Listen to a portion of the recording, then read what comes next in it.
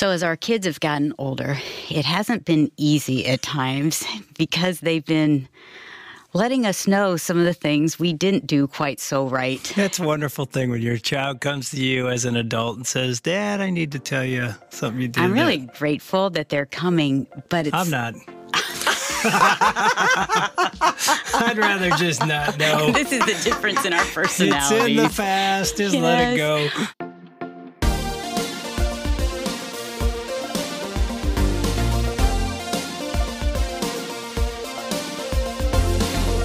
Welcome to Family Life Today, where we want to help you pursue the relationships that matter most. I'm Ann Wilson. And I'm Dave Wilson, and you can find us at FamilyLifeToday.com or on our Family Life app.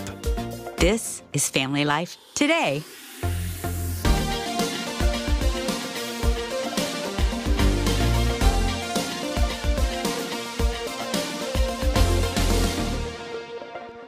One of our sons came to me, this is recently, and he said, Mom, I wish that you would have cared more about my heart than my behavior. And I was a little bit defensive. Like, what do you mean? I cared about your heart.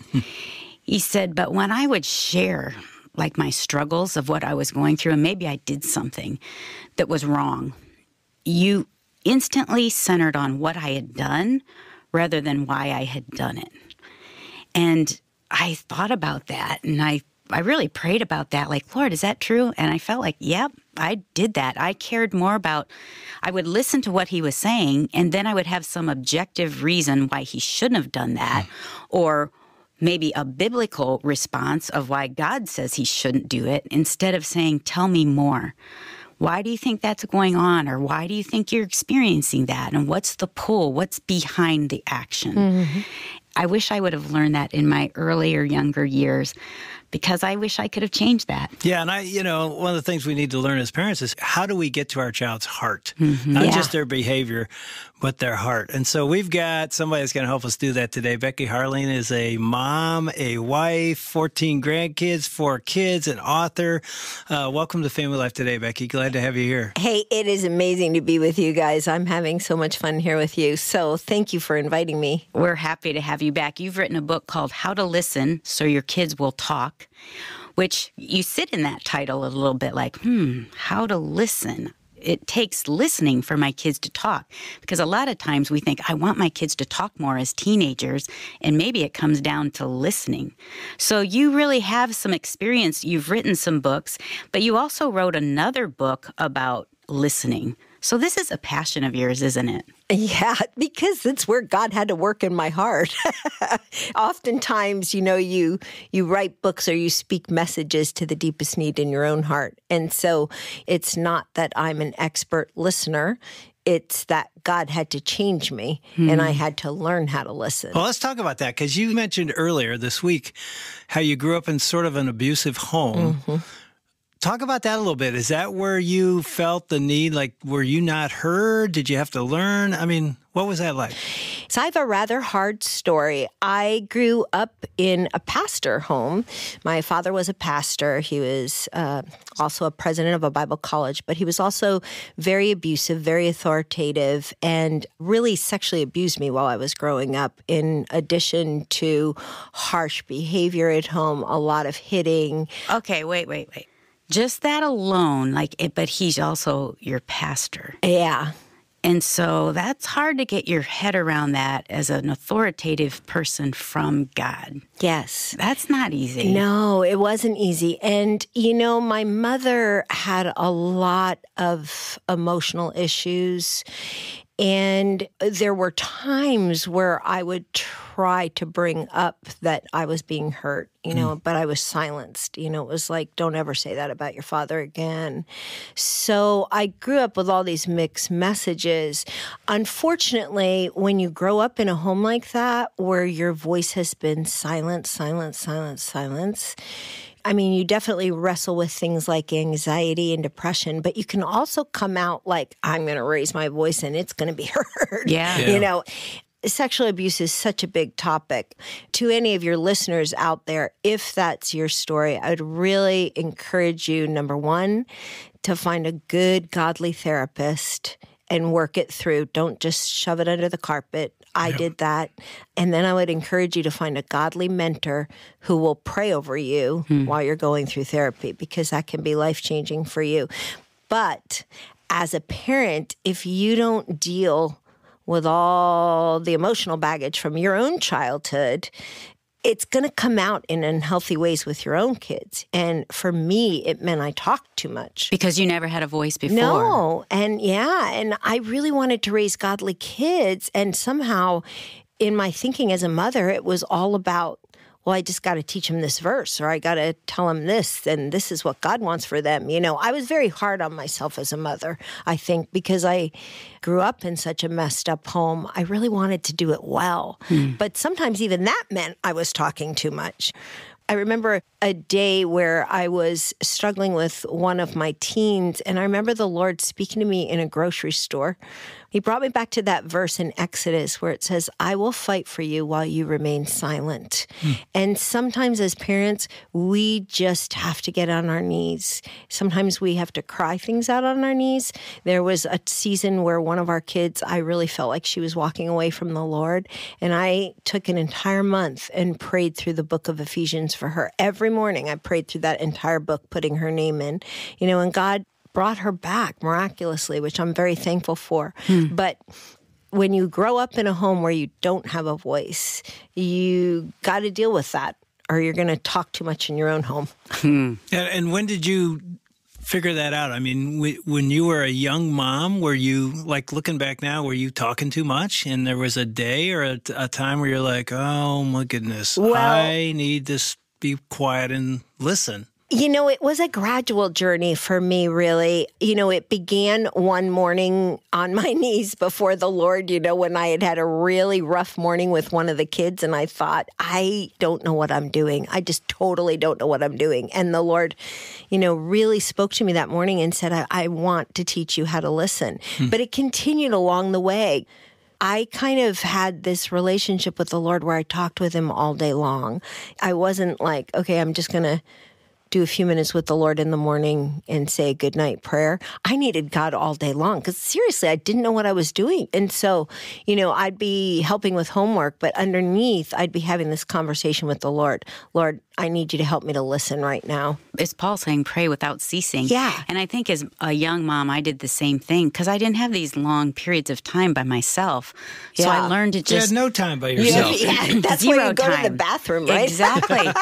and they come in with you. And I think that's one of the sweet parts of God training us. He always uses every stage of our lives, and that was the stage I learned to talk to God all day about everything. Yes. And to go back to your question about when did I learn this, I think what I want to stress here is it wasn't a one-time learning. It was when I was sobbing on my knees before the Lord because my little negotiator had negotiated all week and I didn't feel like I handled it well.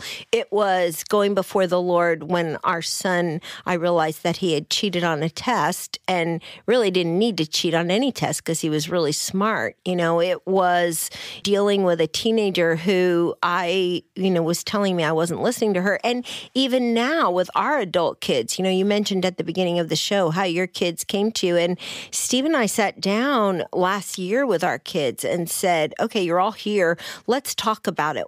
What did we do right? But what do you wish we had done different? Because we want them to feel heard as adults, right? Yeah. And our kids are very verbal. So they're very honest with us, that these are some of the things you did wrong, What'd they say? What'd you hear? One of the things that we did wrong is they said, Mom, you got too defensive about things when we would confront you. And I know that about myself. When somebody confronts you, it's easy to kind of just kind of pull in and get defensive and try to defend yourself. And talking too much for me. For Steve, it was like, Dad, you were so wrapped up in ministry that you didn't always show us what it looks like to be friends with unbelievers and have them in our home, and we wish you had done that differently. I mentioned this in the book. We wanted to raise emotionally and spiritually healthy kids who could deal with their emotions, but neither Steve nor I grew up knowing how to deal with emotions in a healthy way. This is Dave and I. Exactly. Yeah. And part of it is our baggage that we carried in because emotions and feelings, they were never important. Yes. And so they were never acknowledged. And if anything, you get beyond that. You're like, hey, let's not sit there. And I did that as a mom, too. And I'm watching my kids now as adults with their kids. And if their son or their daughter is upset and crying, I felt uncomfortable when my kids did that. And so I would say, it's okay. Yeah. I would try to change the subject and like, you're going to be fine. Or I would be very analytical of why it will be fine instead of letting them feel. Yeah. I didn't like them to be sad. And so I'm always rushing them out of that. Yeah. And in your book, you talk about help them find their feelings. Yeah. And I had to grow as a mother too, you know? And one of the ways you do this is giving them permission. I grew up with messages all the time. Stop crying. Why are you crying? Me too. You know? And I was like, okay, I don't want to give that to my kids. So when they would cry, I would cry too. And then Steve would say, well, don't you cry too. You're going to make it worse. But actually, I think that was my way of offering empathy. But I think the emotion where Steve and I struggled a lot was anger. There are so many messed up messages about anger. In my home, I wasn't allowed to express any anger. It was wrong, flat out wrong, unless you were the parent. Ungodly, probably. Right. Yeah. In Steve's home, and he was raised on the mission field, so he went to boarding school and had another whole layer there, you know, but he was taught all too, like, well, we don't want to be angry, you know, we don't want to be angry. So we have these kids and they get angry sometimes, you know, and it's like, okay, do you correct them for being angry? And then you find yourself as a mom or a dad getting angry. And what I learned about anger, again, this was gradual along the way, is anger is usually a secondary emotion. And so there's usually something else going on. So what I like to tell parents is when your kid is throwing a fit on the floor, toddlers, are they hungry? Are they tired? Are they feeling left out? What's driving that anger? But then give them language to express their emotions, because the bottom line is Jesus experienced and emoted. So he expressed anger. He wept at Lazarus' tomb. He flipped tables in the temple. I mean, we would maybe send him for anger management classes, right? But we've got to give our kids the tools to handle their emotions. And we have to learn how to handle our own emotions. Like, what's driving this feeling in me? Our little grandson, Noah, when he was 3, his sister scribbled all over his art project. And Noah was so frustrated. So he flipped the chair over and he told Kinley, you know, he pushed her away. And his mom went off to deal with Kinley. And I was talking to Noah and I was like, Noah, are you frustrated? Frustrated means that you're really upset that somebody wrecked your project. And he said, yeah, Mimi, I am. And I said, can you say frustrated? And he said it, and I wasn't sure he got it. You know, later in the day, he had a friend over, and the little sisters wrecked their car track that they were building. And both little boys, 3 and a half at the time, came running out into the family rooms, and they were dancing all over the floor saying, I'm frustrated.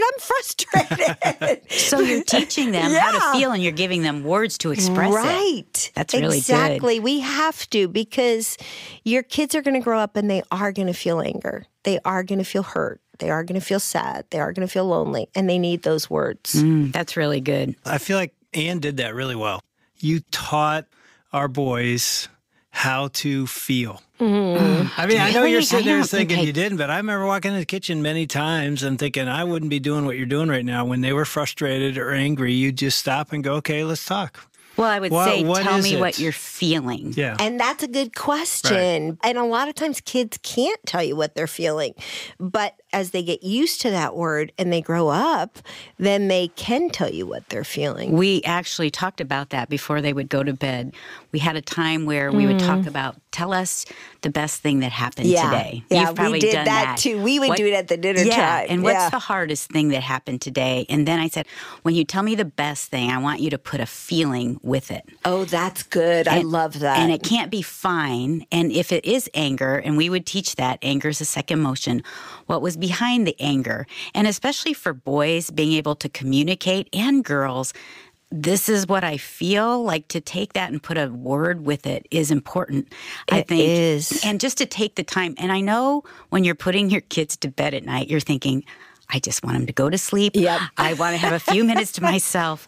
But to take that time, because the dinner table, I think that's a great time. Bedtime's great because they don't always want to go to sleep and they're willing to talk then. Yeah. I wish I would have done that more. But I think it's really good because those are tools they'll take into their marriage and into their adulthood with friends. Yeah, absolutely. And with the things that we wish we had done better, I think we all have those feelings. You know, there are so many times where I'll be like, oh, I wish I had done this different or better. You know, apologizing to our adult kids has been hugely pivotal for us, you know, apologizing for, look, I'm sorry, I didn't handle that well. And apologizing to your kids as you're raising them in the home, you know. I mean, I remember there was a night where our teenage daughter was really struggling and she was walking through an eating disorder at the time. And I got down on my knees next to her bed and I said, I'm sorry, because I feel like I modeled this for you, you know, because I was always on the next diet. I was always, you know, talking about fat labels and calories and whatnot, you know, but the power of an apology. The night that we gathered our adult kids around and said, what did we do wrong? What did we do right? The thing that they said we did right was you apologized a lot when you were wrong. and that apparently stuck with them, you know, but the power of an apology is huge. And I want to talk for just a second to the listener out there who maybe doesn't have a great relationship right now with their teen or their young adult or their adult. And I want you to know that an apology goes a long way. And so you take the first step. Be on your knees in prayer first, but then go to that child or that adult and say, hey, I want to apologize for, and be very, very specific, X, Y, or Z, and then say, will you forgive me? That's the pivotal question that often opens the bridge to that child's heart. And at the same time, they may not be able to initially. It might take a while. Yeah. It might take years. You can't expect it. Right. You know, if it's a deeper wound, you know, will you forgive me doesn't mean you have to right now. Right, exactly. But are you willing to go on that journey? I don't think it ever ends either. One of our sons was saying, like, Mom, when I'm talking about what I'm feeling, I don't want you just to say, well, and have an answer to it. Mm-hmm. Well, this is happening. And if he was expressing such sorrow, I would say, well, there are good things that are happening too. Yeah. You see how you want to try to fix it, right? I'm As a totally mom, fixing I get him. it. I do too. And so I really, as I read your book, I thought, oh, I'm getting it now. I just need to sit in it. I need to sit in it with him and say, I'm sorry that you're feeling like that. And sometimes he'll say, Mom, you've apologized so many times. You just need to start listening. Like, just listen to me. But I feel like we're always learning, and God is taking layers off and continuing to instruct us.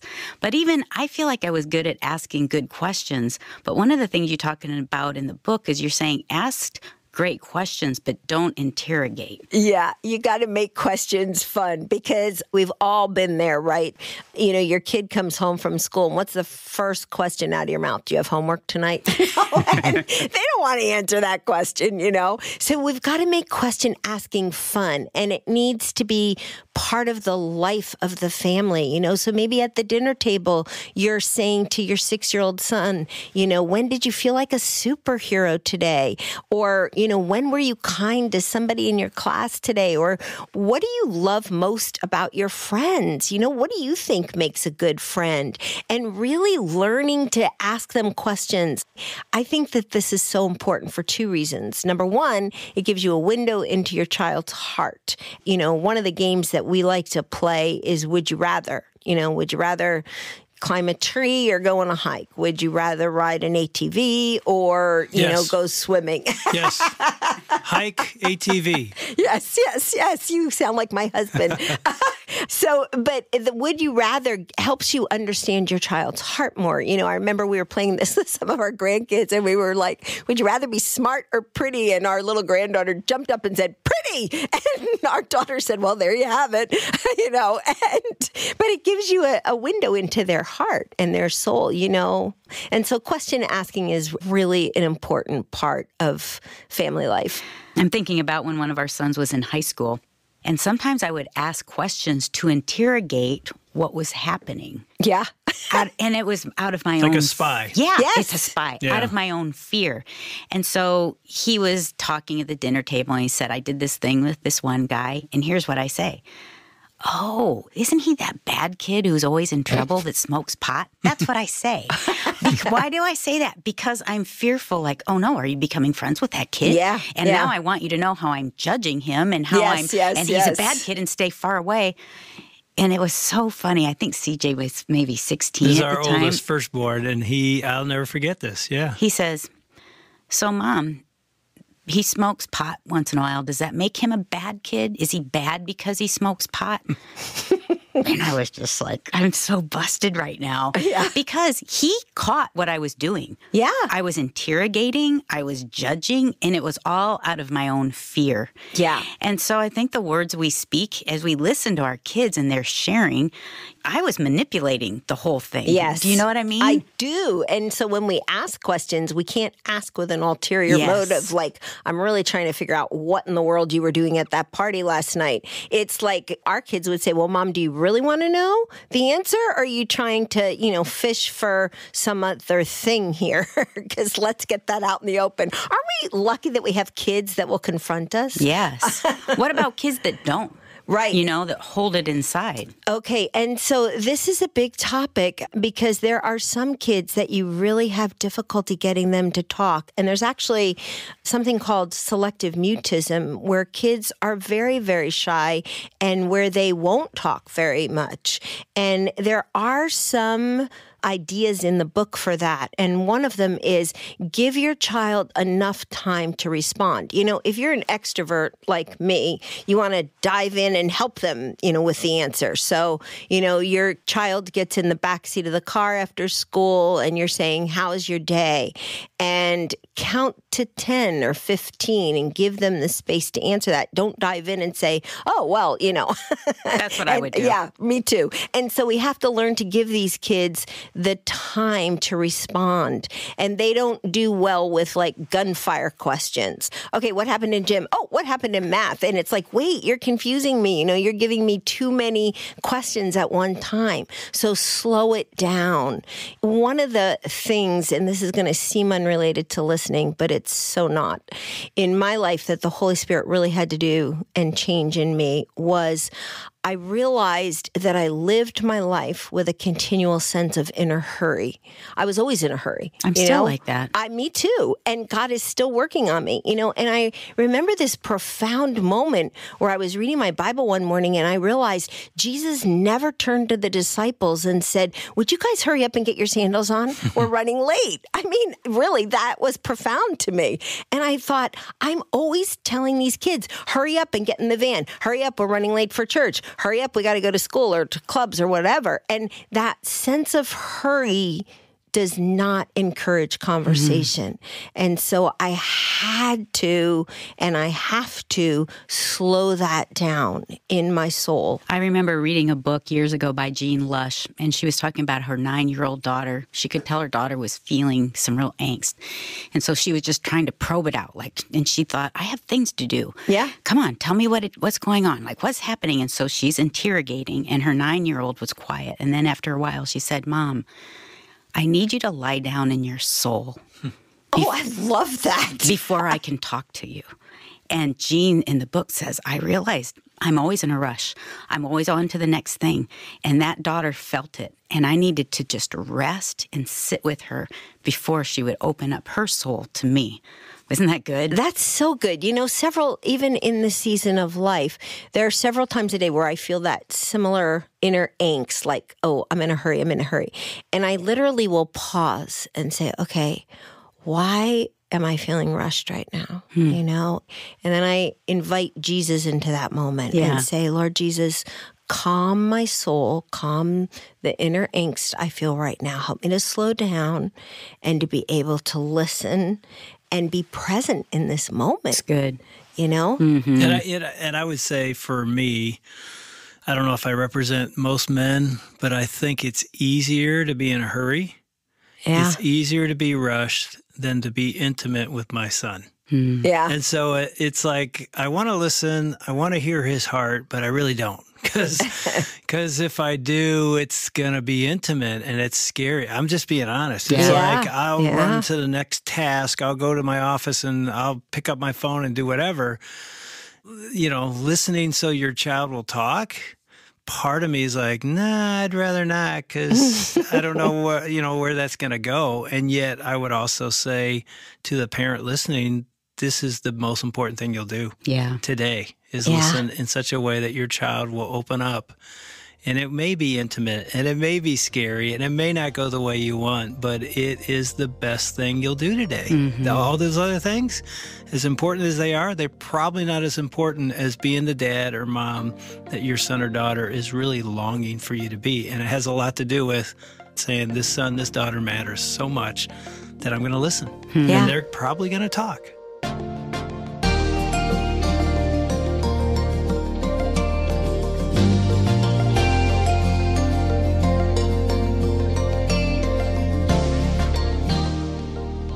I think one of the things I've learned over the years is that before I offer any input in my conversations with my kids, I should probably say about 3 times, tell me more, and really do a good job of listening and drawing them out. My first impulse is often to provide the wisdom or fix the problem as opposed to drawing them out and letting them talk and listening well.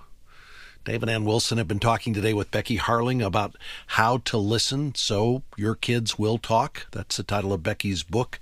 It's a book we're making available this week to Family Life Today listeners. Those of you who are regular listeners and want to help us expand the outreach of Family Life Today, help us provide practical biblical help and hope for marriages and families all around the world every day through the outreach of this program. Those of you who are listening as a podcast, those of you who come to our website or attend our events, you make all of this possible when you support the ongoing work of Family Life Today. And again, if you can make a donation today, we'd love to send you Becky Harling's book, How to Listen So Your Kids Will Talk, Deepen Your Connection, and Strengthen Their Confidence. You can make your donation online at FamilyLifeToday.com, or you can call to donate. 1-800-358-6329 is our number. That's 1-800-F as in family, L as in life, and then the word today. Now, we have got an event taking place this week at Family Life that we're pretty excited about. We've got David Robbins, who's the president of Family Life, here with me. And David, this is an event that's happening in the Atlanta area tomorrow and Friday, and it's an event we want to ask our listeners to join us and pray for. Yeah, tomorrow and Friday, we have hundreds of people coming together from across the nation in Atlanta for the Summit on Step Family Ministry, which the goal of it is to help equip and mobilize lay people and church leaders and pastors and how to minister to the uniqueness of a blended family and helping those marriages thrive and helping the kids involved in those marriages thrive and flourish according to the Word of God and grow as a godly family. And I just want to invite you to pray for this event. If you will pray with us for God to minister deeply, pray for the families that will end up being impacted by the leaders coming together and getting trained, that they will go and strengthen marriages and families in ways that we couldn't imagine. The stories that we hear a month from now and a year from now and maybe 5 years from now would be things that grow the kingdom of God in ways that we can't believe we get to participate in. Our hope and prayer is that the seeds that are planted over the next couple of days at the Summit on Step Family Ministry would bear a rich harvest in the lives of couples who are forming blended families. We hope you'll join us in praying for that. If you'd like more information about the Summit, it's on our website at FamilyLifeToday.com. And again, those of you who support the ministry of Family Life, thanks for making events like this possible through your financial support.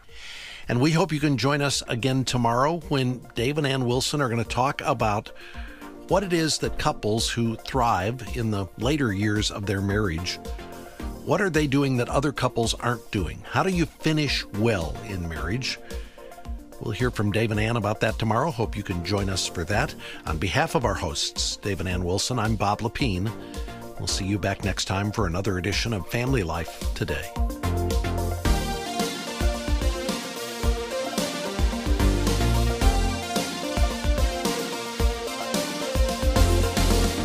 Family Life Today is a production of FamilyLife, a Cru ministry, helping you pursue the relationships that matter most.